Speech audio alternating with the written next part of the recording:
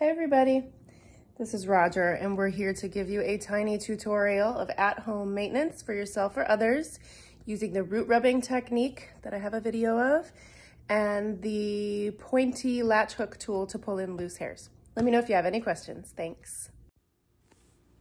The first thing you're going to want to do is identify which hairs belong in that dread and which ones belong somewhere else. The way you can do that is follow the grid first of all.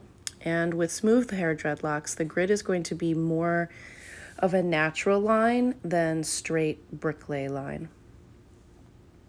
You're going to be able to tell if a hair leans toward a dread or if it leans toward another, because we all have a natural wave pattern.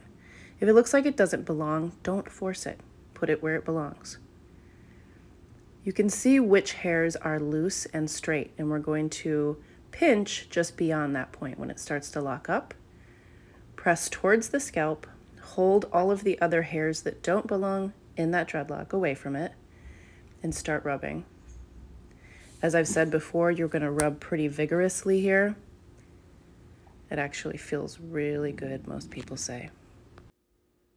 So just go back and forth and keep checking it until it feels like there's a nice transition between what is already locked up and what is new growth. Basically, you're trying to mimic what happens naturally and just get it to happen a little faster.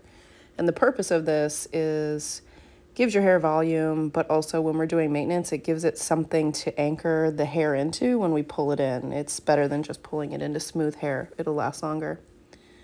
So put your pointy tool in and try to stay in the core of the dread as you move up toward the hair that you're going to pull in. Try to get as close to the root of that hair as possible. You don't want the hair to have to travel over the dreadlock and then into a new hole, because that'll create a loop, and that just is a situation that makes it slide out easier. So go in through the dread to the base and pull it in. When you come out of the dreadlock with this tool, you're going to want to clear all of the nest of hair. Otherwise, you're going to pull back and it's just going to hurt. So you're going to come out and you're going to make sure there's no hair attaching itself. Come all the way out, put it in, close it, and pull it back in. I do not use what is called the root wrapping or root tying method, which is where they take the loose hairs, wrap it around the root, and then pull it in. I personally think that that can sometimes, if done improperly, be just as dangerous as interlocking, and it'll create a tight spot that you may have a problem with later.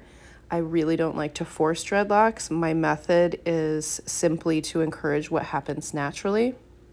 If you have any questions, let me know. Thank you.